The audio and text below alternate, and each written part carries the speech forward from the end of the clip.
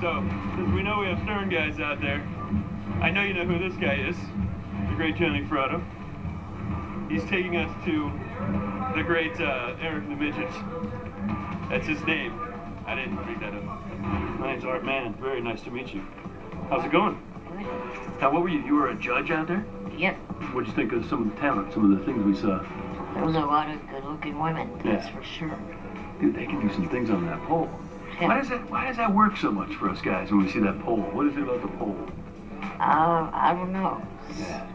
A lot of fun to watch. I want to know who's in charge of taking care of this guy, because I am in charge. yeah, because you put him in front row.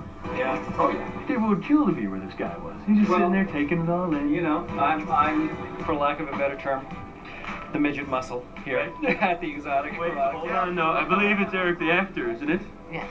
Thank you. I know what not to say to this guy. I'm not going to mention anything about the balloons. I know about flying with the balloons, right? That's bad. Eric is autographing balloons tomorrow night. Does Fratto ever piss you off? Yeah. That might be. No, not really.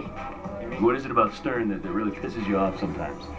Well, I try to owe him respect when I can, Right. but yet I feel, in certain ways, does not show respect back to me, because the fact that I've asked him several times to, change the nickname from Eric the Midget to Eric the Actor, Right. but he won't.